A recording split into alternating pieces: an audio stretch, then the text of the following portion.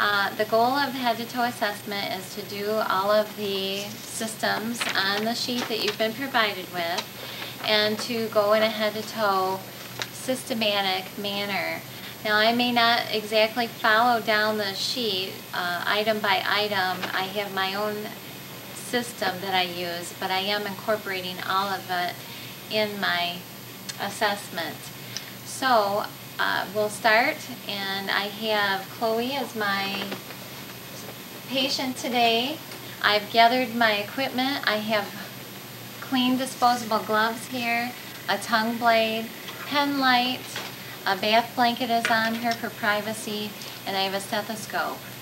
I have privacy in the room. I have established, put curtains up. I have washed my hands already. I've reviewed her chart to see what the background is on her and my patient. I've already performed vital signs and I've documented those. The bed is at a height as high as it will go, but I would prefer to have it more at a waist level so that I'm not stooping during the examination. I have adequate lighting, and we'll start with that. So first I'm going to introduce myself. Hi, Chloe. Hi. Hi, my name is Yvonne Chapman, and I'm going to be your registered nurse today.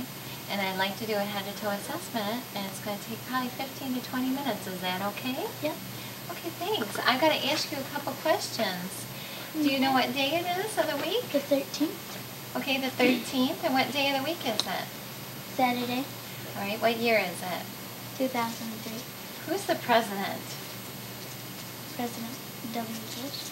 Okay. And who's our film man today? Brian Chapman. All right. So, by my questioning, I know that she's alert and oriented, ×3, person, place, and time. And she's given me consent to do the procedure. I am going to give you some other information that goes along with the general survey. Her hygiene is clean, her mood and affect are both pleasant, and she's cooperative. There's no signs of acute illness or distress. Her posture, she's lying in bed, but it looks like there's no deficit in strength from what I can see at first. And so we'll proceed with our examination. I'll go ahead and start with the top and doing a pupil check, and I'll have her look just straight ahead for me. Normally what I would do is I would dim the lights, but we're in the lab, so that's really not possible for me to do. But I'm going to look in one eye at a time with my pen light, shine it in, watch the pupil react. So that's direct constriction. And then when I make my second swipe in, I'm watching the other pupil, the opposite eye, and that eye also constricts. So that was direct. We'll do it on this side. Okay, that's direct constriction. And then on the second swipe, I watch the opposite pupil, and it does constrict, and that's consensual constriction. That is normal, and her pupils are equal and round, react to light, and the size is approximately 4 millimeters. Good. Do you feel blinded? Yeah. All right, at this point, I'm going to do inspection of her mouth, the oral pharynx, and I'll put on my clean disposable gloves. And as I'm doing this, I'm looking at her face, and it is symmetrical. The color is pink, tan, and there's no lesions. I'll use my pen light, and then I have the tongue blade to push the tongue out of the way. Okay. Can you go ah? Ah. Very nice. She's got a big piece of gum in there. Other than that, her teeth are in good repair. There's no cavities. And her gums, the mucous membranes, and her tongue are all pink and moist, and there's no lesions on those. Her tonsils are small in size, and there's no purulent drainage or exudate on those. Her lips are moist and pink also, so that completes her oral inspection. Now we're going to move down to the upper extremities and do range of motion.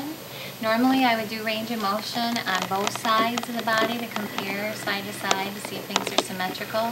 For the purposes of this film, I'm only going to do one side. So I put a good hand on her shoulder, and then I'm going to support her arm.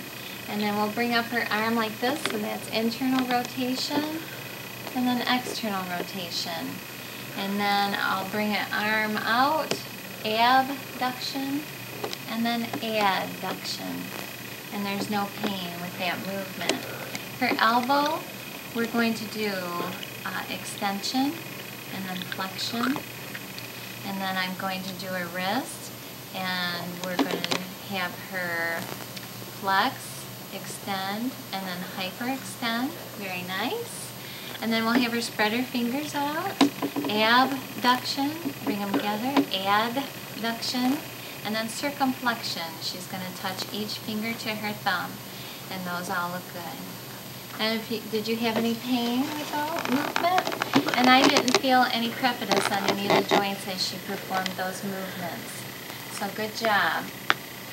I'm going to test for arm strength now at this point, so I'm going to cross my arms. I'm going to give her 2 fingers for each hand. Our dominant hands are together. She's right-handed, I'm right-handed, so I know that I can get a better idea of what the hand strength is. So go ahead and squeeze. Ooh, she's nice and strong. Good job. And then we're going to push, and she's going to pull against me. So she's got strong upper arm strength and strong hand grasp. Good job. While I'm here at her hands, let's go ahead and do a radial pulse check, and I check side to side, and those are 3+ and equal, and kind of a bounding amplitude. We're going to check capillary refill. It's brisk, again checking side to side, and those are good. I'm going to start now with her lung assessment, and I watch her chest movement. Her chest is rising and falling evenly, regularly, unlabored. No problem with that. No distress. I'm going to auscultate her lung sounds, and we're going to start posteriorly. So I'm going to have her sit on up for me. Normally, this is fine for a patient to have them sit just like this, and I would be able to hear her. But for this film, I'm going to have her turn sideways so that you can see where I'm putting my stethoscope. Nice job. Okay. I give her instructions to breathe in and out through her mouth so that I can auscultate well.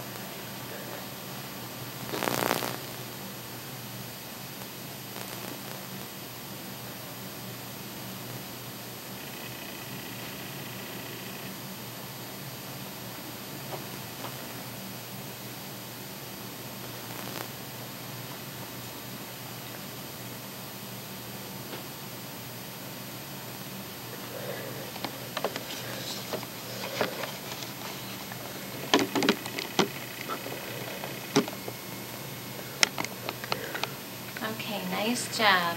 Just want to point out that I used the diaphragm of my stethoscope. I went from top to bottom, and I always check side to side, moving in an S formation. Okay, we placed for posterior lung sounds. You can go 6 to 8 places, and then lateral lung sounds, 2 places on each side will cover you adequately. Okay, go ahead and come back over. Okay, now we're going to listen to the anterior of her chest, and again, auscultating for lung sounds, and she's going to take some nice deep breaths for me, breathing in and out through her mouth. Nice deep breath.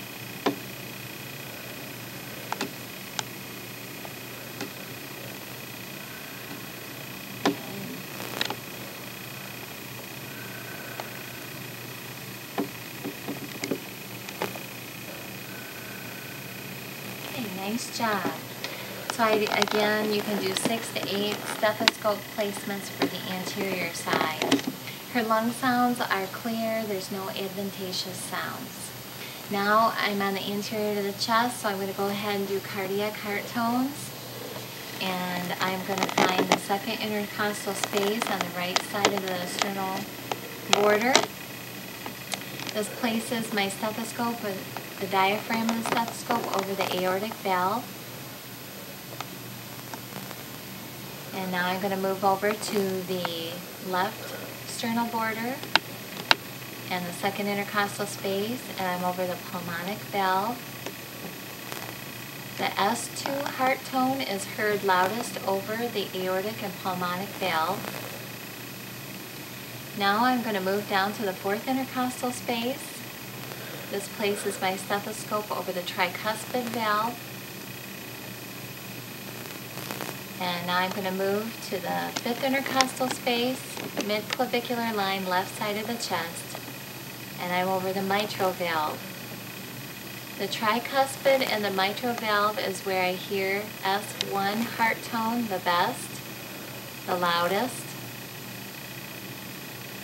And while I'm over the mitral valve area, this is the apex of the heart, I'm going to get my apical pulse rate, and I am going to count this for a full minute.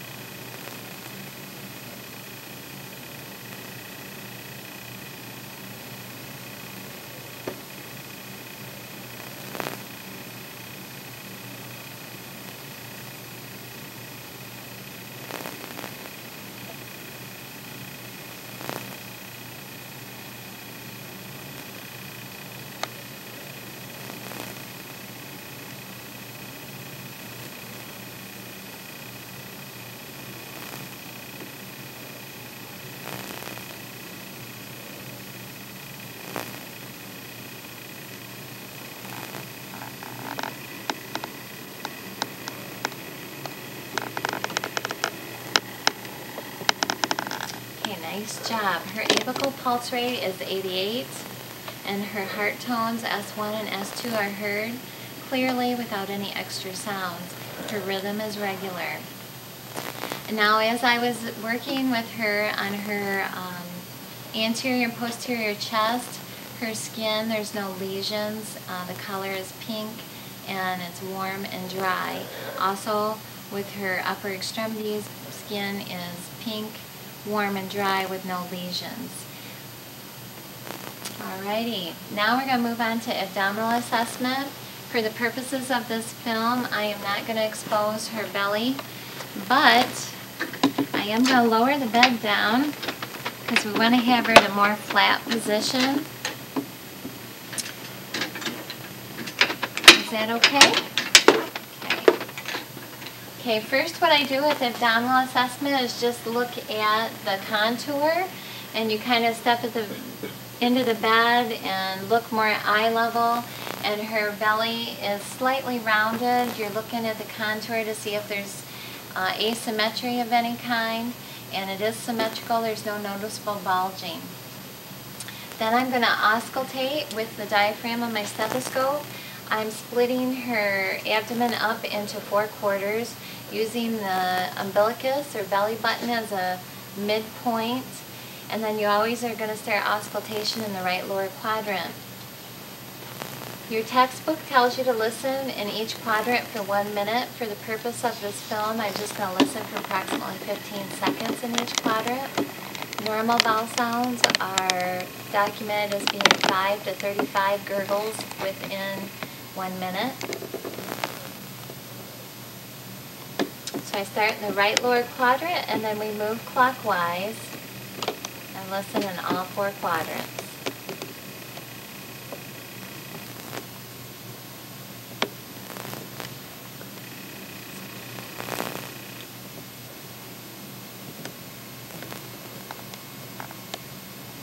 Okay, her vowel sounds are active in all 4 quadrants, or normal active. And now I'm going to ask her, are you having any pain in your belly? No. Okay. Now if she was having pain of any kind, I would palpate that region last. But since she's not having any pain, I'll just start in the right lower quadrant and use the same clockwise method. We're only going to palpate a 1/2 inch in depth, and I'm going to use the palmar surface of my hand to see if I am feeling for any tumors, bulges, bumps. Normally the skin would be exposed and I would be looking at her skin to see if it's pink, warm, and dry or any lesions. Okay. Does that hurt at all anywhere? Okay. As I'm doing palpation, I always want to look at my patient's face to see if I'm causing any pain. They will grimace, let you know if any area is tender at all. All right, we're going to move down to her lower extremities. Can I go ahead and remove your sheet? Okay, here your pillow looks like it needs some adjusting. There you go. All right, lower extremities. What we're going to do with this one is put a hand on their hip joint, and then I'm going to do range of motion. We're going to do external rotation, internal rotation, and then with her knee, I'm going to have her help me. We're going to do flexion, extension, and I didn't palpate any crepitus with any of those motions. It didn't look like it caused any pain.